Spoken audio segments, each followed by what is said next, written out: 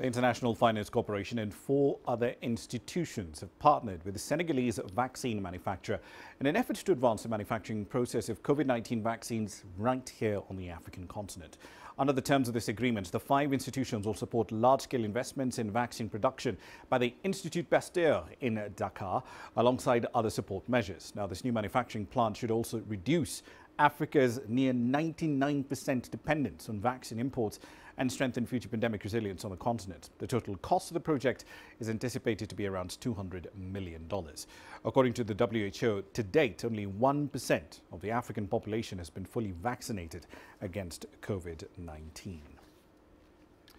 All right, then let's explore the business of vaccine manufacturing with Dr. Ahmed Ogwel Omer. He's the Deputy Director of the Africa Centers for Disease Control, and he joins us live on the program tonight. Dr. Ogwel, thank you very much for your time this evening. So let's start with what one of the flagship projects that have been carried out by the African Union, the monthly rollout of batches of the Johnson & Johnson vaccine to AU member states formally started today. Walk us through the broad highlights of the distribution plan. How many shots are going out each month and to which countries? Thank you for having me. The distribution indeed started today, and it will go in phases between this month and the end of the year, and we will cover all the countries that have signed up to the AVAT platform that is run by Africa CDC, Africa Union, and Afrexim Bank. This month of August, we will distribute 6.4 million doses. And we will progressively increase that until we reach the 120 million doses mark by the end of the year. So the final stages, as I understand it, of this vaccines manufacturing is happening at a facility owned by Aspen Pharmacare in South Africa.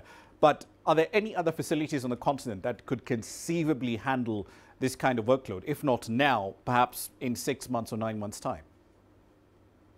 Indeed, yes. Our projection is that apart from this particular facility in South Africa, we are working with other countries so that we can have, at the very least, 7 or so different manufacturing facilities having the full capacity to be able to manufacture COVID-19 vaccines on the continent.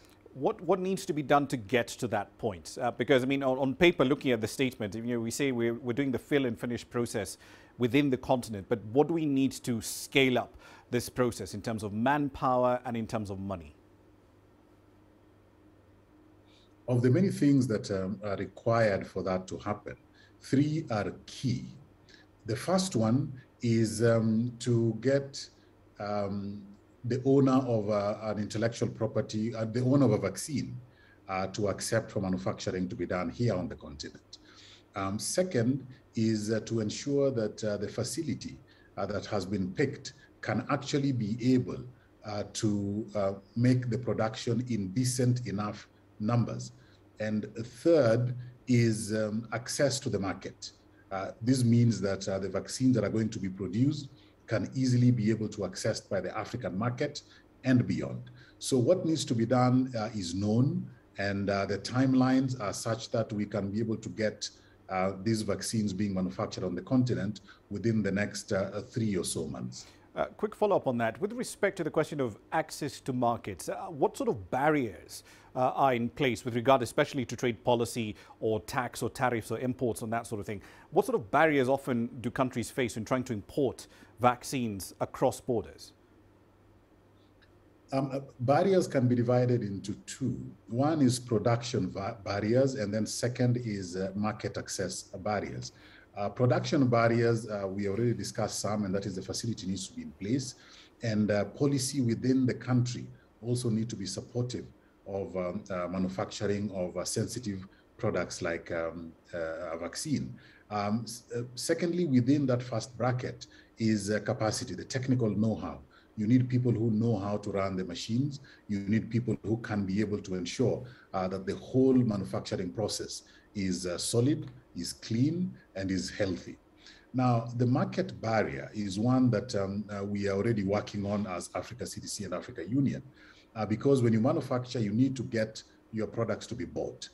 the current regime, where a few institutions are the ones that are buying most of the vaccines, is not good for Africa.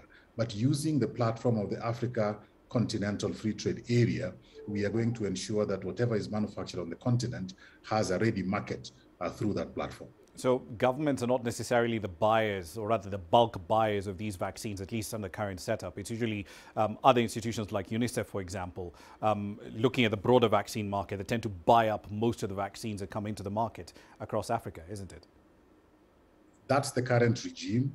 It needs to be reviewed so that our vaccines that are manufactured on the continent can be able to have a ready market. 1.3 billion people is a good market, and it can be able to sustain several manufacturing facilities on the continent, so long as we address the issue of access to market and purchase of the vaccines that have been produced on the continent. Indeed. Let me step back a little bit for a bit of history here, because as far back as 2012, the AU had worked on this pharmaceutical manufacturing plan for Africa, which aimed to essentially expand vaccine manufacturing and development on the continent in anticipation of a crisis just like this. But its implementation has been haphazard at best.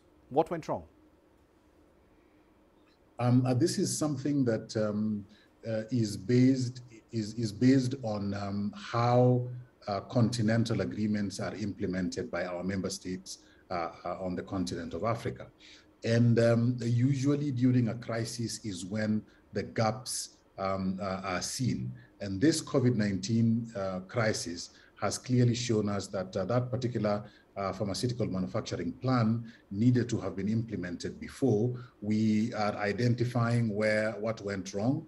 We will fix it, and then we will use that plan to ensure that the next outbreak and the next pandemic is going to come when we are ready.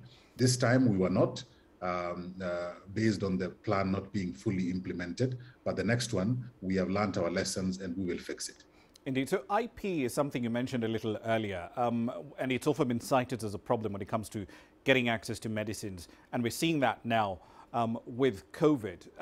But this is a two-part question. First of all, how difficult was it to get access to this IP, to essentially convince Johnson & Johnson, for example, look, license the tech to us, we can manufacture it here. But also B, isn't it well past time for African countries to be investing in their own pharmaceutical research and to start owning a part of this intellectual property as well? Starting with your second question, the simple answer is yes. We are passing on the message to our member states on the continent that we must invest in R&D. If we are not doing research and developing our own intellectual property-based health products, then we cannot be competitive in the market.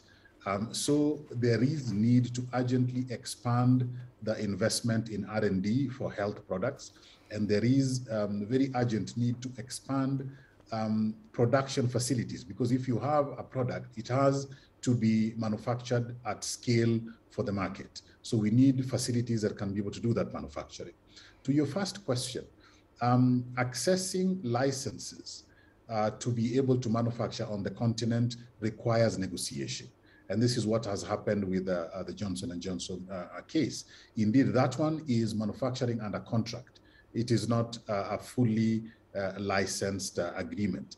What we are looking for and what we are pushing at the World Trade Organization is for licenses to be released so that our companies here on the continent can be able to manufacture under license, and that way they can be able to adjust the costs to the government when they buy. If you're manufacturing under contract, you don't have control over the final price, but if you're manufacturing under license, you can be able to adjust the pricing, and that is our preferred mode, where licenses are released to manufacturers in Africa, and we can be able to produce at scale of the market that we intend to target, which is Africa.